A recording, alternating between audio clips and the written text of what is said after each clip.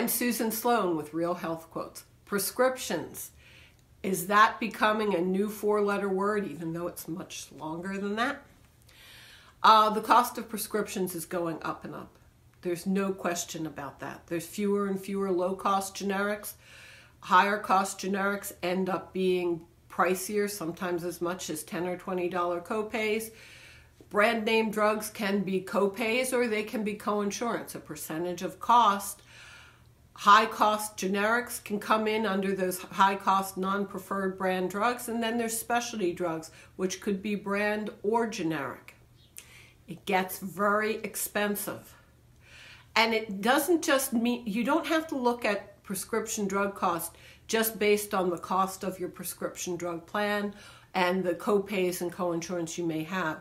You have to look at the cost of prescriptions at the pharmacy you choose to buy that prescription from.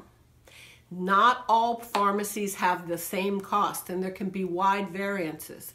In a leading consumer magazine published in April of this year, 2018, we have them reviewing the prices between 5 or 6 of the more typically prescribed drugs and looking at what the cost of the prescription, the exact same prescription, is at a .com or at several smaller chains, larger chains, big box stores, and independents, mom and pop shops. Guess who came out the cheapest? The .com. After that, independents, mom and pop pharmacies came out the cheapest. The most expensive are some of the well-known regular pharmacies that everybody goes to.